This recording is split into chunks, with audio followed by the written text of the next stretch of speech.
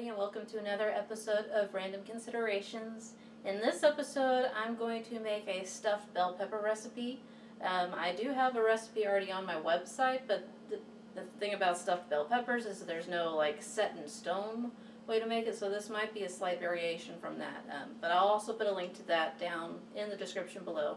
In this episode, I just kind of went to the store, found some ingredients that I thought sounded good in the bell peppers, and along with some things that I've already got, and so that's what this is going to be.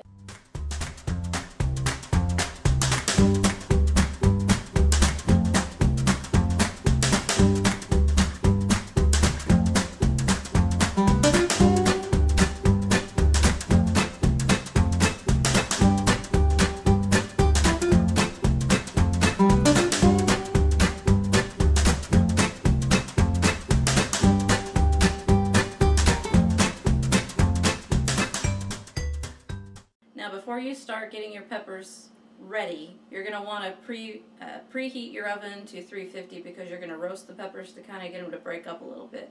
So I bought 4 green bell peppers. You can buy like colored bell peppers if you want a little pop of color, but I find that because the green bell peppers tend to be cheaper and I don't think it necessarily changes the flavor much, I just buy the green bell peppers. But I bought 4. There's only 2 of us, so what I'm going to do today is I'm actually going to prep a set of 2 for future use, get it all prepped in the pan and wrap it up and put it in the deep freeze for another night, and then the other set is going to be for dinner tonight. The first thing you want to do is you want to prep your peppers. So what I do is I'm going to take the top and core out of it, like so. It's kind of like carving a pumpkin.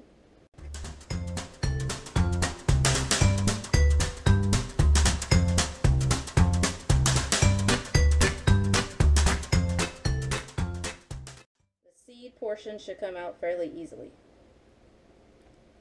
And then I'll usually just, I've seen people use the spoon for this, but I usually just get in there with my hands to take the little white fluffy looking ribs out of it. And this is just to make room in the pepper. And you're going to do this with all 4 of your peppers.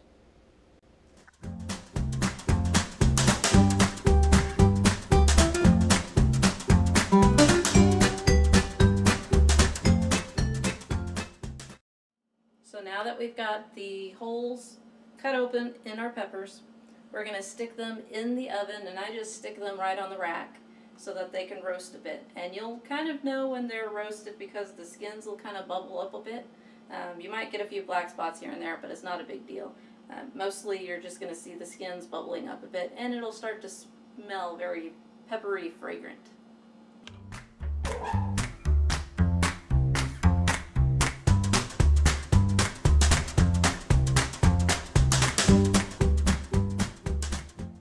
Compost your stuff, don't forget to, I use this container to put all of your leftover pieces that you're not going to use, like these little core pieces, in your compost bin. So now we're going to chop up our tomatoes, which I think I've got 3 here. I don't know if I'll need all 3. I use this smaller knife. I think I can use a bigger knife for the tomatoes. And this is going to go in the stuffing. So we're just going to dice up the tomatoes.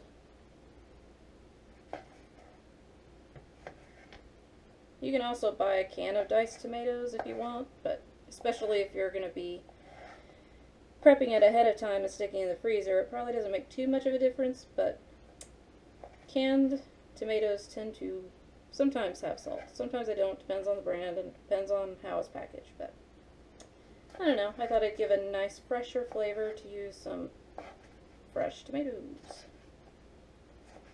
Two might be sufficient. I do have a tendency to make more stuffing than there is bell pepper, which is all the more reason that I'm making a set for later, but since I'm doing that, I'll probably still overmake it because I've got that in my head, so we'll see what happens.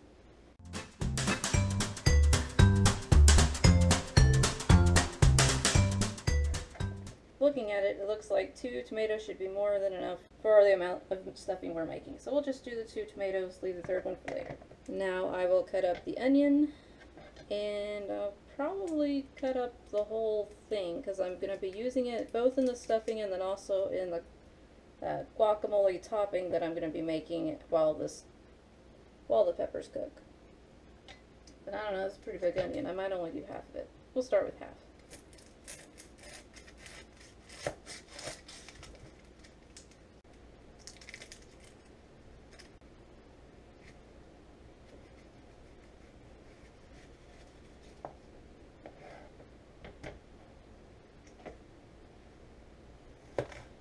We're going to dice the onions as well. Woo. Ah, making me cry. You know it's a good onion if it makes you cry. So much crying. Makes it difficult to see. Woo. Okay, so depending on what other things you're putting in your stuffed bell peppers, you could just leave them raw like this and put them in the filling. You can saute them to kind of get them a little more translucent, maybe in some olive oil. What I'm going to do is, since I'm going to be using ground pepper in this recipe, I'm actually going to cook this with the ground pepper. So I'm just going to stick these in here with the ground pepper. The ground meat, yes. Thank you, dear. Have I been saying pepper the whole time? It's ground beef. Ground pepper will be involved too at some point, I'm sure, but this is ground beef. Now I'm going to set this aside. It's going to go, part of it anyway is going to go in the guacamole. But I'm going to make that while the peppers are cooking in a minute. The next thing I'm going to add is pinto beans. You can make them yourself, but I'm on a schedule here, so I just bought a can of pinto beans. So, I'm just going to open up the can.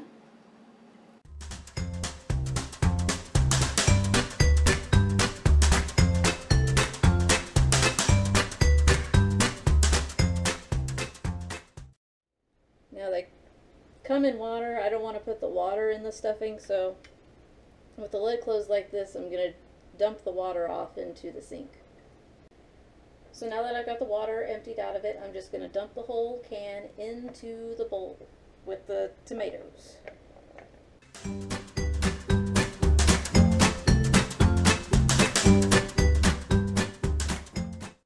Just for a little bit of flavor, I'm going to add in some juice from a lime. In this case, it's a key lime. That's what they have at the store. Tends to be a little sweeter than regular limes, I think. Could be me. And I do have like a citrus thing, but I see no reason to get it all dirty, so I'm just going to squeeze it into my hand and then keep my other hand underneath it to catch any seeds, which it doesn't look like there's seeds in this, but if there are, I'll catch them.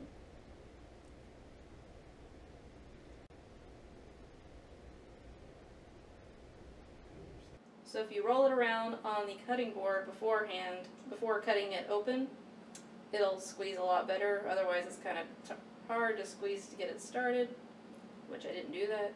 But once you kind of get it going, either way, it'll work.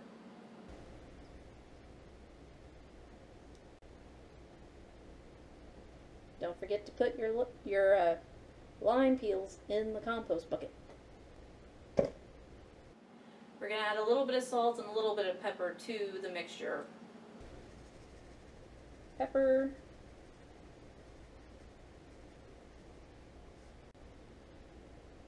Salt. Usually I pinch it in, but I got juice all over my fingers, so we're just going to shake it in. That should be sufficient. So that's all we're going to do here now. We're going to go ahead and prepare the ground beef as opposed to the ground peppers. And we're also going to prepare the quinoa. I use quinoa instead of rice in this recipe. So here's the onions we chopped up earlier in the ground beef. So we're going to go ahead and get this started.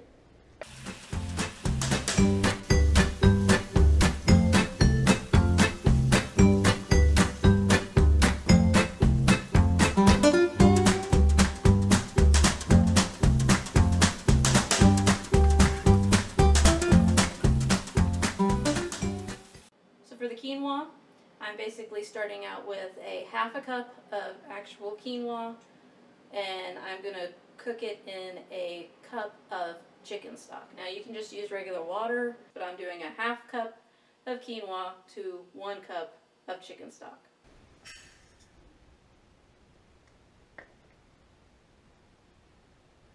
And they actually will sell 1 cup size things of chicken stock at the store, it turns out.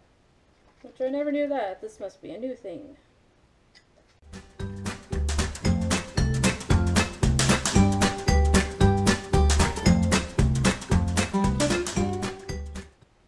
It pours a little slower than a measuring cup. And you'll want to cover it while it cooks so that the moisture doesn't evaporate into the air, because you're going to need that whole cup of liquid to hydrate that quinoa.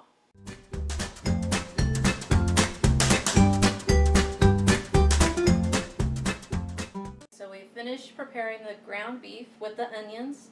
You can either attempt to drain the fat. The liquid at the bottom is actually fat, so you could just drain this out into the trash can. It's animal fat, so you don't want to really put it down the sink, because animal fat cools into a solid form, which clogs drains. It's no good. So you'd want to do it into a trash can. And I will do that in a minute, but I find it easier to just kind of scoop out the meat out of the pan, and I'm going to add it to the mixture.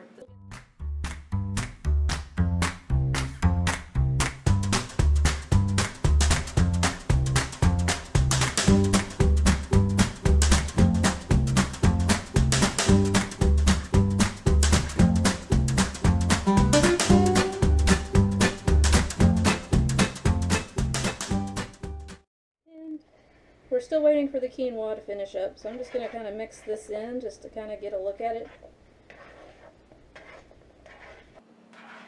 And this is already quite a bit of filling.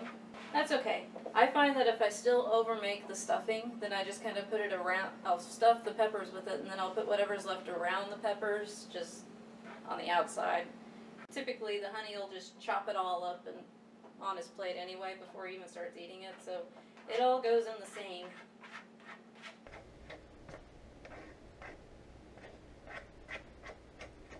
So I was kind of going loosely off of the stuffed bell pepper recipe that I have on my website, which I came up with when I was on this Candida cleanse, which I've mentioned in previous videos. And part of that cleanse meant that no dairy and no wheat products and so on. So I almost forgot that I'm not on that cleanse at the moment, and I feel like this could stand to have some cheese. So I do have some I do have some shredded, sharp cheddar cheese. Say that 10 times fast. I'll actually add this in right before I go to stuff the peppers, because it's still kind of hot, so if I put the cheese in now, it's going to melt the cheese, and I'm not ready for it to melt the cheese yet. Otherwise, it'll kind of clump up in one chunk, and that's no good. We want it to be well mixed in. Normally, I would probably do more cheese than what's in here. There's only about maybe a cup in there, but that's okay. So I just took the bell peppers out of the oven, and I got them a little bit more done than I normally would do. It's just part of, because we're filming it and it's hard to get the timing right. So you wouldn't necessarily need to get yours quite this done, but you do want the skin to kind of be a little wrinkly like this. And these will still be fine. They're not burnt or anything. They're just more done than I normally do. And if you look at the stuffed bell pepper recipe I have on the website, it gives you a much better idea of the doneness that I generally try to do with my peppers.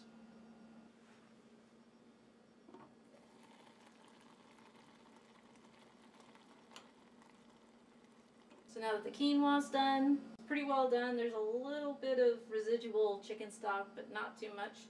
So I'm going to go ahead and add that to this mixture, and that should pretty much cover it as far as everything that's going to go into the stuffing.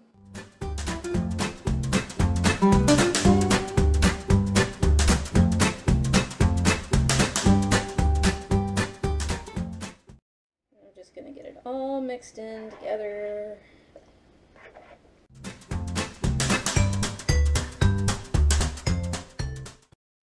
Now we'll go ahead and add that cheese in we were talking about.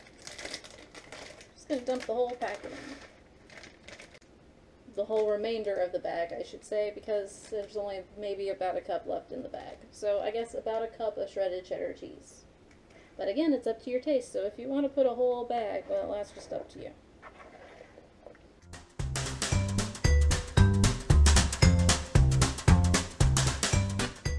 Now we're just going to start scooping our stuffing into our peppers, and we want to get them as stuffed in there as we possibly can. So you kind of want to mush it around and get it in every little crevice you can.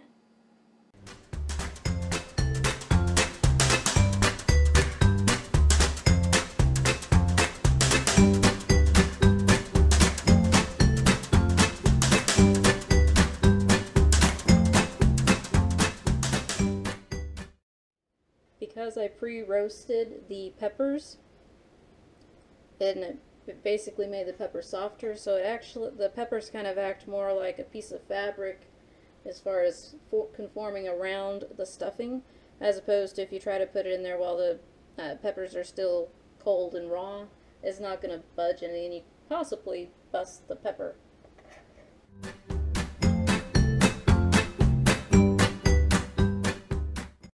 Okay, so they're all stuffed, and as per usual, I ended up with about a half of whatever I made still left. So like I said before, I just kind of scoop it around the bottom of the peppers. And I'll try to do half and half with each pan. So as I said before, one of the pans is for tonight, and then the other pan is going to be for another night. And probably this little pan, since it'll take up smaller space in the freezer. So I'll just scoop what's left kind of around the bottom ish.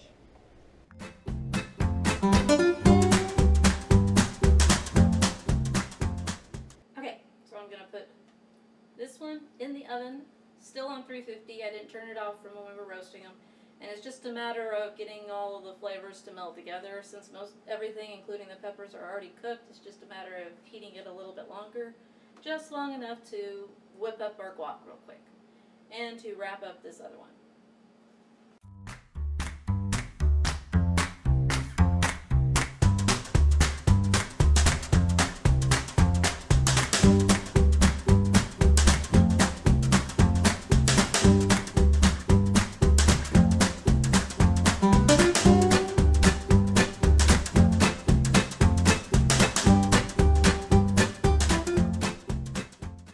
Guacamole, I'm not doing like a super fancy guacamole, just it's gonna be kind of as a topper.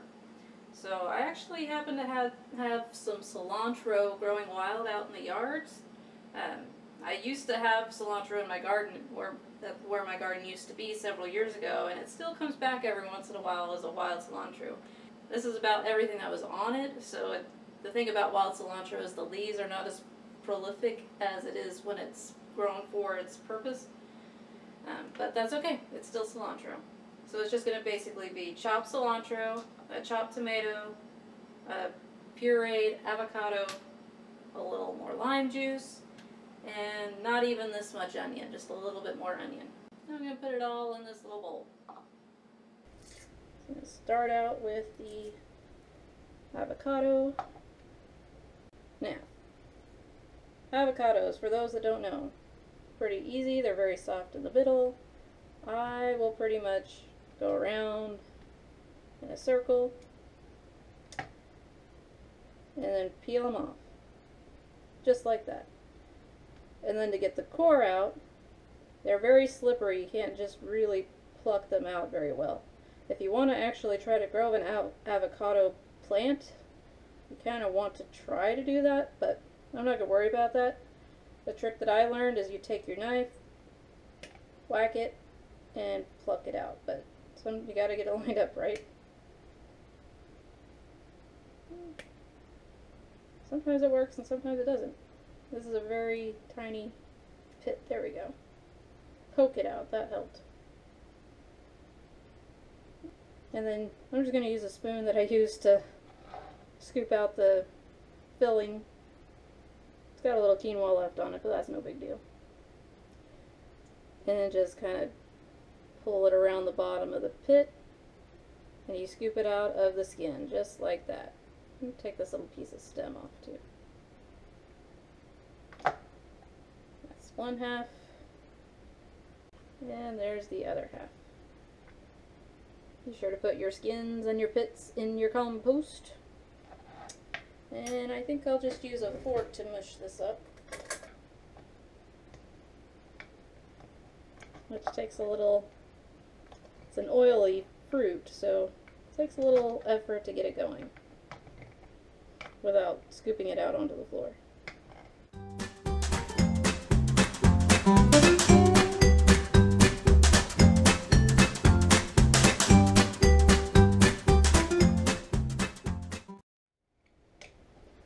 I'll finish in a minute.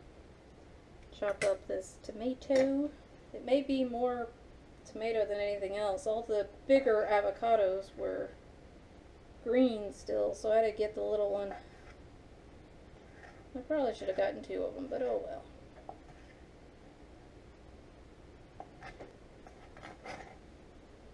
That should be enough of that. Cilantro. I like big chunks of cilantro, and it's up to you if you want cilantro at all. I know cilantro has a love-hate. You either love it or you hate it kind of a deal. I happen to love it. Some people think it tastes like dish soap or something. There's a scientific reasoning behind that apparently, but I don't know. I don't remember what that was all about. And what I didn't do before, rolling the lime on the cutting board before I cut it.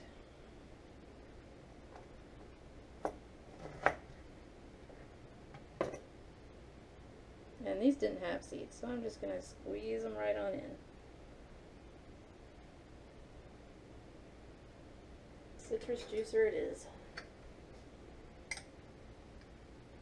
Put it in there with the little holes facing down and squeeze. Much quicker work of that. Put the other one in and squeeze.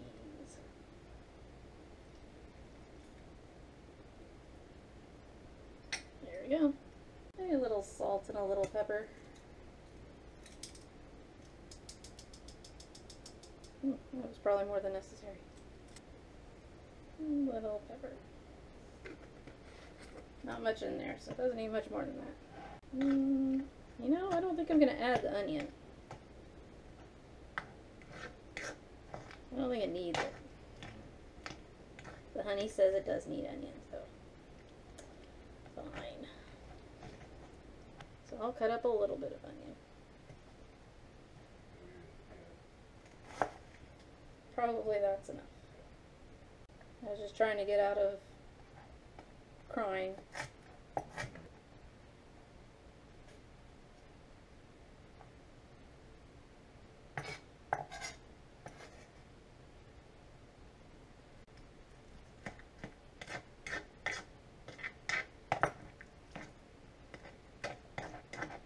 So that is the guacamole.